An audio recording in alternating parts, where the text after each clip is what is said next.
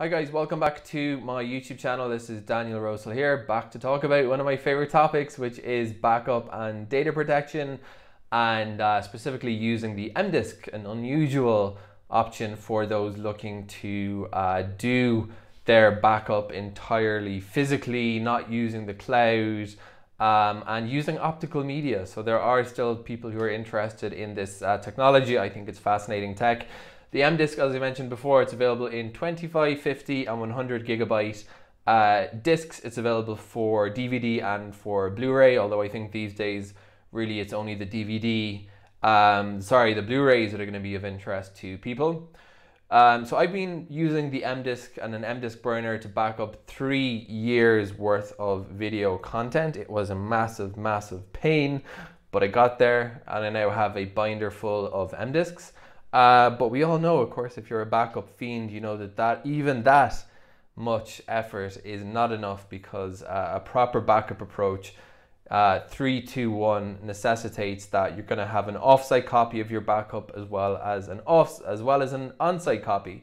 Because what happens if I have my wonderful MDisk video library and the house burns down, or the house is flooded, or someone throws out for some reason my library thinking it's DVDs from the 1990s. So there you go. So that's why you need offsite in your backup approach. Now, what I've done here using the wonderful draw.io software is I've gone ahead and plotted out a few ways that you could do offsite. And this is actually what I'm intending to do. I'm visiting the US this summer, and I'm going to be actually creating a little offsite archive, bringing it with me physically in my luggage and leaving it there. And I might do this process once a year for the here on after. So here's a few ways I've thought about that you can, if you wanted to do something like this, you could. So one way of doing making this process a little bit easier, if you wanted to burn, so we're going to need to burn 2 copies of our data. So I'm burning 20 gigs of video data at a time. You might be burning photos, whatever the case may be. It's not really important what type of data, right? Now, I have not been able to find on the market a burner with 2 tiers. In other words, it's going to have, you're going to be able to burn 2 MDisks simultaneously. So I asked people who are also into the optical archival game, and they said, well, what you can just do is buy 2 burners, 2 individual burners, and hook them up to your computer at the same time and burn away.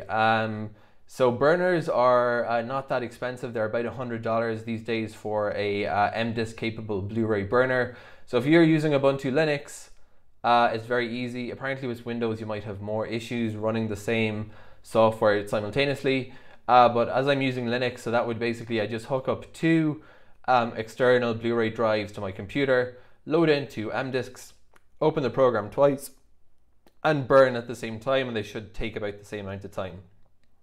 Now, we all know burning optical media, however great it is a bit of a pain in the ass. So this is just one way I can think of to try and make that process a bit easier, physically buying 2 burners. Okay, so that's workflow 1, burn simultaneously with 2 MDisk burners.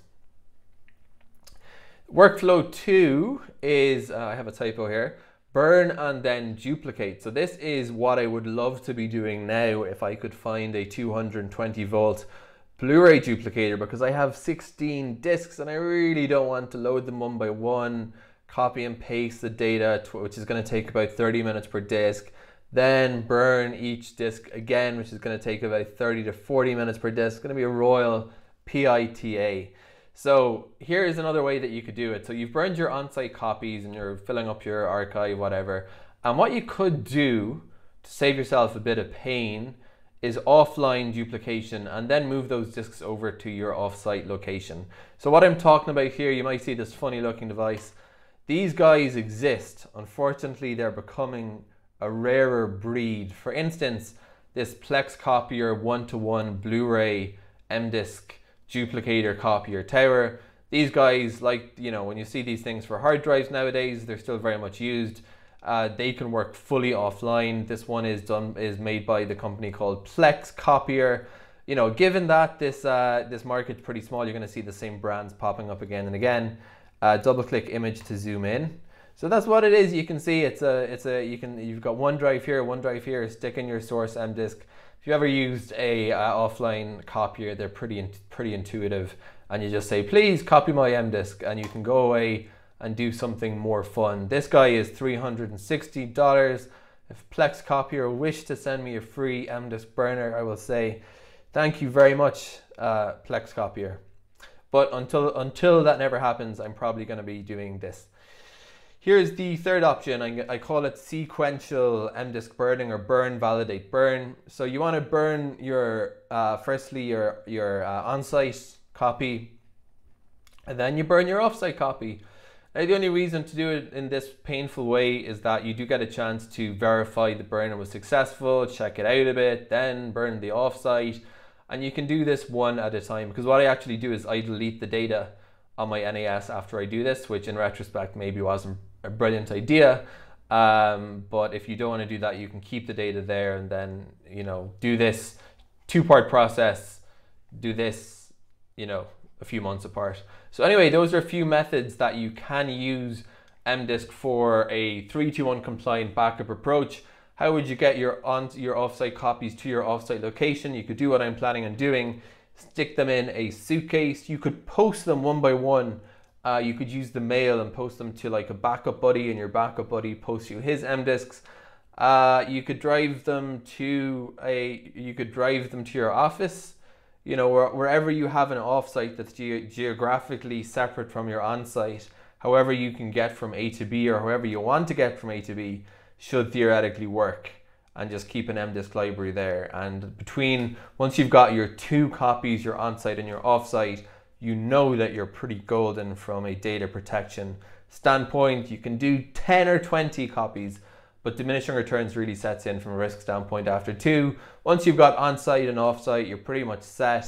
You don't need to create 4 different off-sites and scatter them on different continents, although you could if you really wanted to.